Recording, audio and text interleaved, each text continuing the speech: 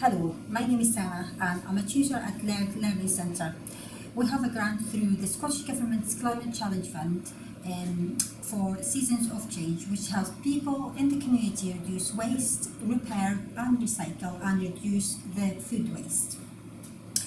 Okay, so we are going to have a go at making our tomato soup, or Harira as we call it in North Africa, or particularly in Morocco. Harira is quite easy to make, although you might think it needs quite a lot of ingredients, but it's cheap and easy to make. I've learned how to make Harira mostly by watching Mum and other members of my family making it, or cooking in general.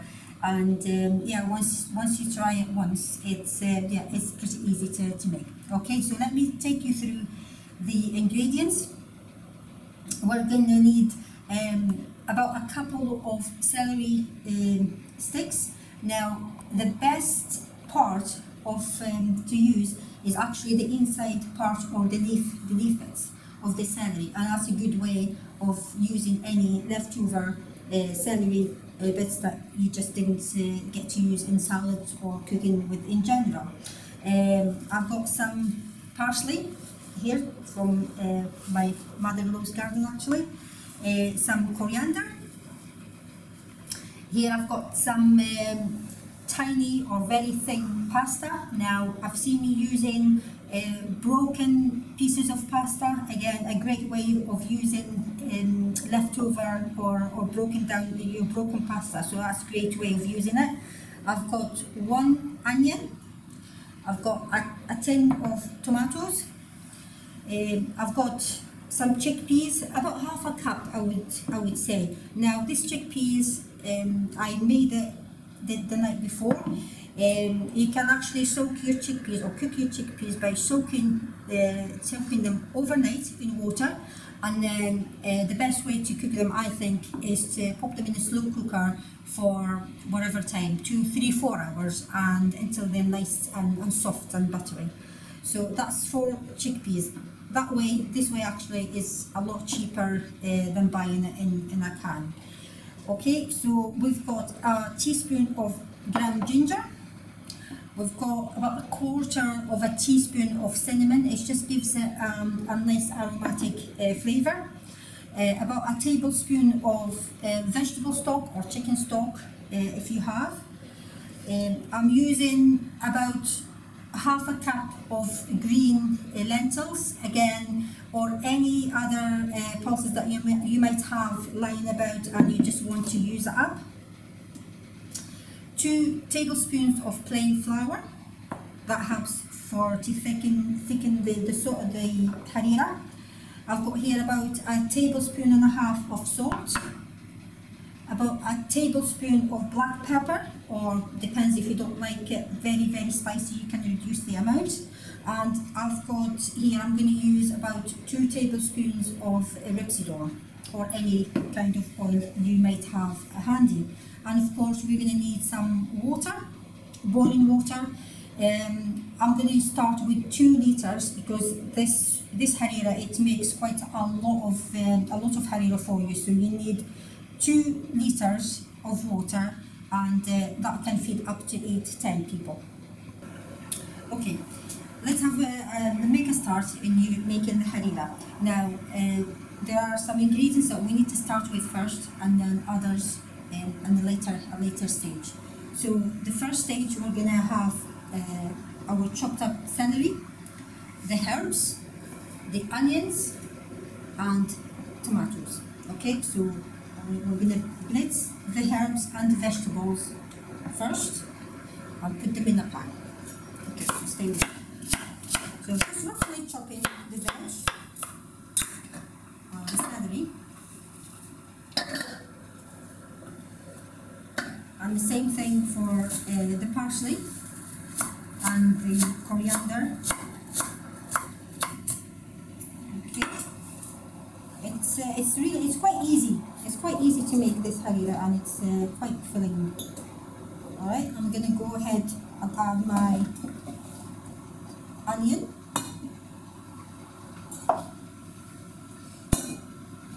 Okay, and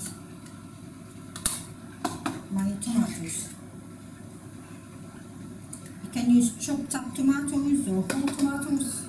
Passata works as well, so anything that you've got available is fine. Just giving that a shake to make a little bit more space for the coriander. Okay, so a nice handful like this. Again, chop it up roughly. And this is a quick way of making harira. I mean, I know my mum wouldn't approve my quick and fast method, but is that the same way? Sorry, mum. Okay, so let's blend everything. That's going to be a bit noisy.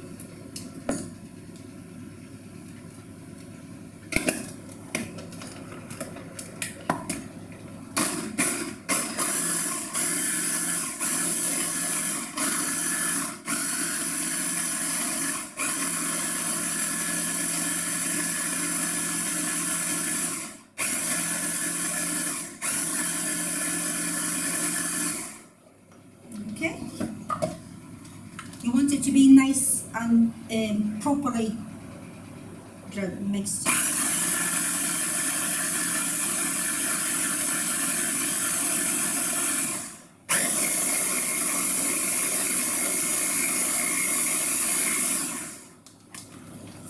Right, that looks good.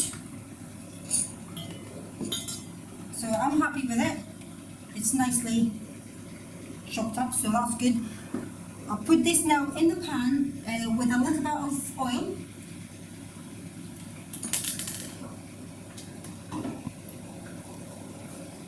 You can use any oil, sunflower or vegetable oil, or I'm using rapeseed oil.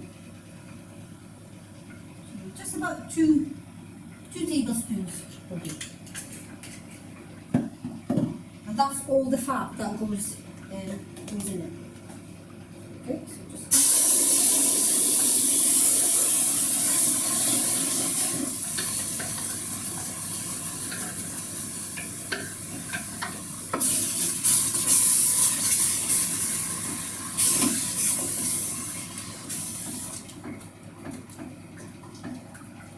okay.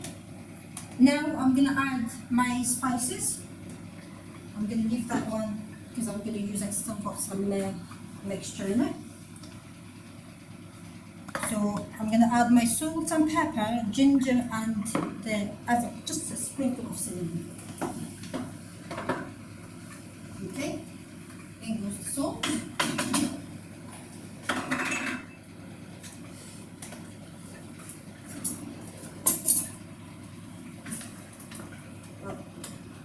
The 2 teaspoons or a tablespoon of black pepper. Because we're gonna make quite a lot of it, so it's not going to be that spicy.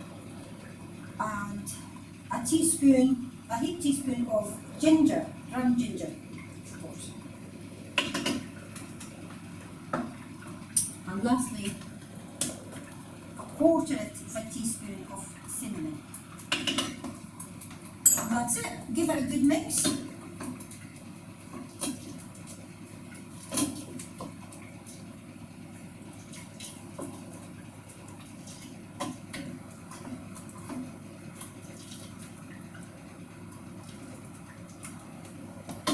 And add your water and stock if you're using.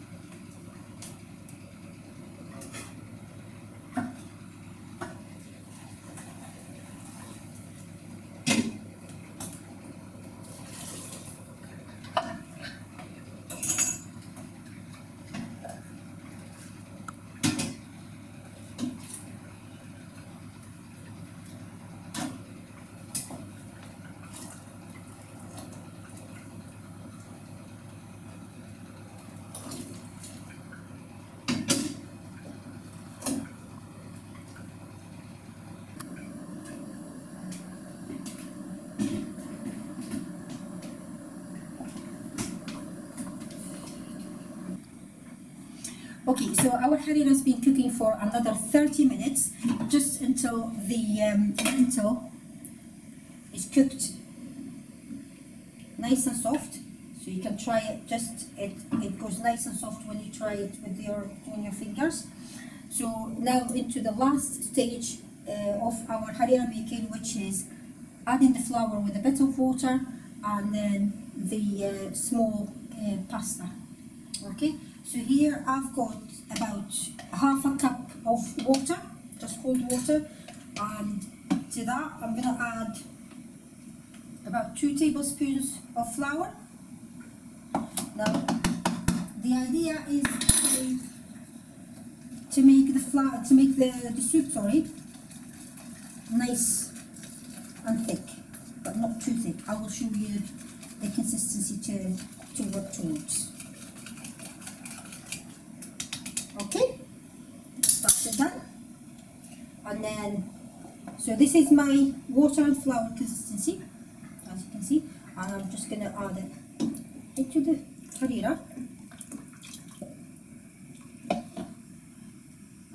And from here, I want to keep a good eye on it. Make sure the flour doesn't clamp and doesn't sink into the bottom. Okay, so just I'll give it a good 5 minutes anyway, giving it my attention. I'm not going to go anywhere. Okay, so we left our harira, once we added the flour, we left it to cook for another 5 minutes, mixing all the time. And now I'm going to add my thin or small pasta.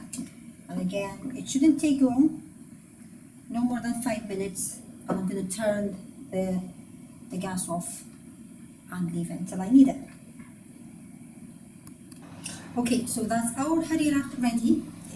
Serve it with some homemade bread or baguette, and it's perfect for lunches and light suppers.